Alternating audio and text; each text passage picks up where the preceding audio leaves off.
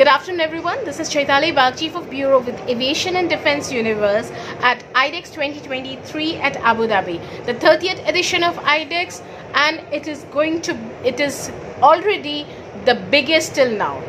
I am sitting here at Bell Pavilion at NAVDEX, and I am with Alan Ewing, who is a Director, Military Campaign Development and Analysis. Thank you so much for your time, Alan, and we begin our questions by asking you about the militarization of commercial platforms. How Bell is leveraging its expertise in both military and commercial aviation for the Middle East sector? Certainly. So we take our commercially certified aircraft that already enjoy a great reputation here in the region, and we highly customize them for our customers' needs. In some cases, we actually arm the aircraft, and otherwise we just put mission equipment on. And so we keep the same certification basis for the aircraft, but develop a highly responsive configuration for our customers. Right.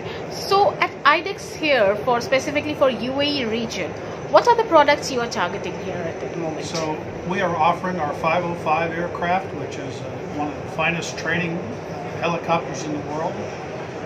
We are offering our armed 407M, the Bell 429 as a search and rescue aircraft, and the Bell 412M, both in a utility configuration and an armed configuration. Right. The configurations that the Bell is doing, is it according to the Middle East terrain, or it is according to the police and the client? Generally, it is for military. Yeah. So most of our efforts over the last few years have been configuring with armament systems. It draws heavily upon the law enforcement versions we have already created, but adding the addition of armor systems and weapons. So what about the service after service where the aircraft is already here with UAE? So Bell has a worldwide service network. We're a preeminent supporter of our rotorcraft around the world. That's one of the huge advantages of buying directly from the OEM. Mm-hmm. Do you already have such a facility here in UAE or Middle East? Yes, we do.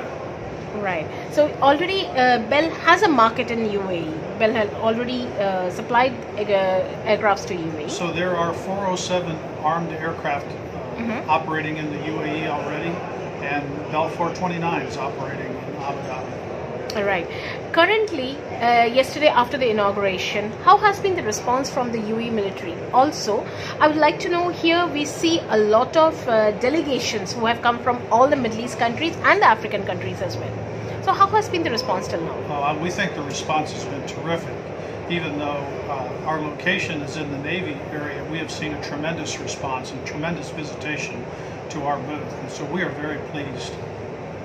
So further, have you received any more interest from the other Middle East countries or the African countries, the delegations who have arrived here? So we have had good interest already, and so we are using this show to solidify that interest and to take the next step in our sales campaigns. In a show like this, demonstrations are really very important. When you show some things, you show the capabilities to the audience, to the delegations.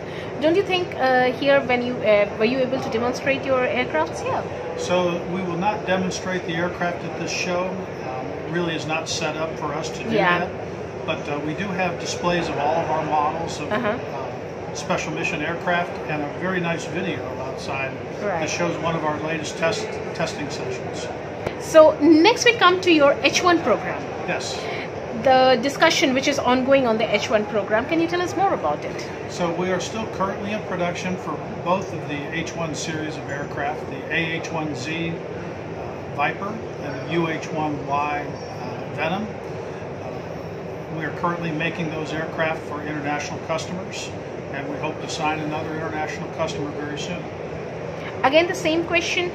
Are you looking forward for the same for the UAE region and the Middle East region? We have hope for the Middle Eastern region that they will see renewed interest for these aircraft, and so we are willing to talk to any customer. How much suitable are these aircrafts for this region? So I think they're extremely suitable. They are highly marinized and very, very modern. They use all of the U.S. weapon systems that are eligible for this region. So they are world-class attack and utility aircraft that share 85% commonality in their components. So far we have seen that Middle East market is more for the naval systems and the military, the land systems. For Bell helicopters, how are you trying to imbibe the aircrafts for this region with the naval systems? So we take advantage of a lot of our techniques of marinizing the aircraft. When we say marinizing, it's really to environmentally harden the aircraft for operation in humid environments, saltwater environments, and sand and dust. So that cuts across all of our platforms, both military and commercial. Right.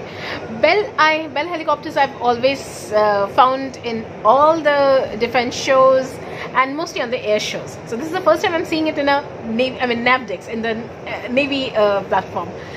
So how it has been in IDEX for the last 2 days, and what else you are expecting in the next 3 days to come?